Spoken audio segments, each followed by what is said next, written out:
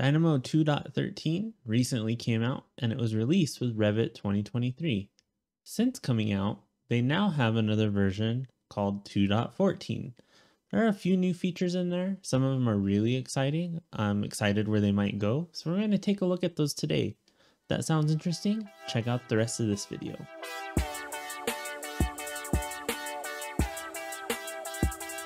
Alright, so as you may or may not have seen, Dynamo Core 2.14 is out now. There is a blog post on the Dynamo blog from Saul that describes all the different changes.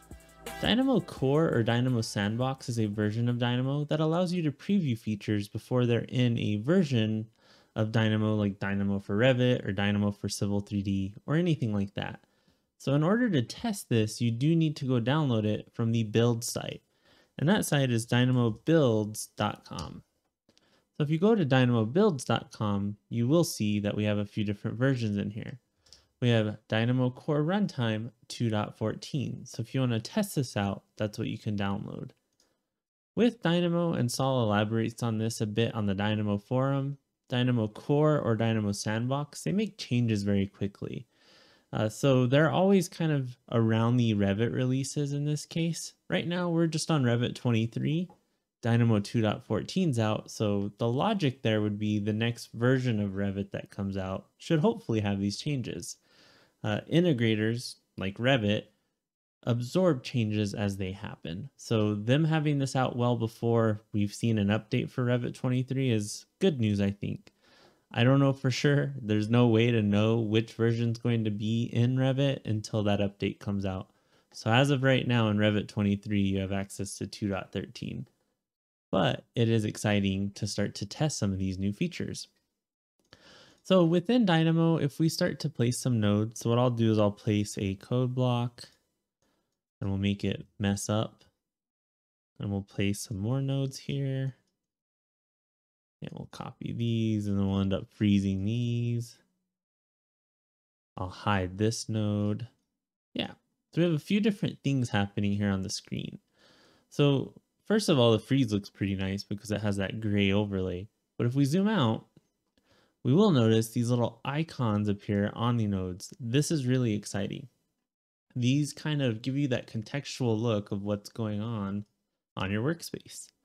So this is really exciting. This is new for Dynamo 2.14, and I can't wait to see it be integrated in Revit as well. If we were to place a custom node, this is an idea that I have that I'm working on. In Monocle, we have the ability to highlight that custom node. So I'm working on in Monocle, if you have it highlighted and you zoom out, it should color it as well. So that's something that I want to add with this new feature. So we'll see if I get that done, but that's kind of interesting to be able to start to interact with it too. Once again, Monocle's open source, so you can kind of see how that's happening as well. Pretty cool stuff.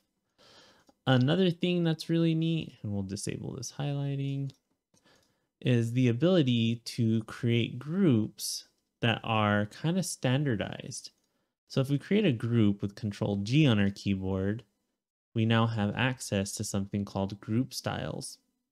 These are really exciting because under Dynamo Preferences, Visual Settings, we now have group styles. These are very, very similar to Monocle's group styles, but these are built into Dynamo now. So I created a test one, so I'll delete that real quick. And we can see that we're given a few default ones. These are serialized per Dynamo instance. So if you want to see where these live, let me open that folder. In your roaming folder for your Dynamo install, you have access to a Dynamo settings.xml file. So we can see I have Dynamo settings.xml. I edit this with Notepad++, which is the way to edit Notepad stuff a lot easier. We'll see that we have a new section down here for group style item list. Group style item is each one. So this is where these are stored. So if you wanted to deploy these across a firm, this is where you would do that. So if I were to close Dynamo and reopen it, I would see this notepad item refresh. In this case, I want to add another style. We'll name it override. I don't know, something default, and we'll hit save. Whenever we go to use these now, we have those options available to us.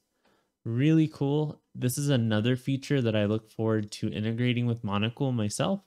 So I plan on adding another setting in here, probably somewhere right here, that says push group settings to group styles or something, or absorb, just to kind of tie those together. Because in Monocle, personally, I like seeing all those group styles quote in this little icon that I have. The group styles don't currently rename the group title or the description. A little feedback, I would love for this actions, inputs, and outputs to actually rename the group at the same time. The color's great, but I'd really like to see that rename it too. So that's another kind of feature request.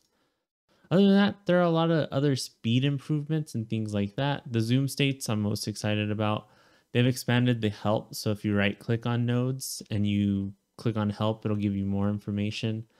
But yeah, there's a whole lot of other things in here. I encourage you to check out the full blog post. I linked it below. But yeah, always be paying attention to new things within Dynamo on the core releases, because it's kind of a preview of what's to come. This release is really exciting for me personally, because it's the first time that I've contributed to Dynamo's source code. My contribution, so as you may know, in Dynamo, if you drag nodes into groups in Dynamo 2.13 and up, you are able to add that to the group. My contributions, if you hold down the Alt key and click on a node, it removes it from the group. So I actually added that to the source code myself. Pretty cool, pretty exciting thing to actually be contributing to the source code. So yeah, if you hold down Alt, it'll remove it from the group. And that goes if you try to select multiple too, I believe. Yep, removes them from the group. So give it a try, go download it, test it out, and see what you think. Other than that, I hope that's kind of exciting. Dynamo Sandbox, Dynamo Core, great way to see things that are coming out. And let me know what your favorite new features are below. And yeah, thanks for checking out this video.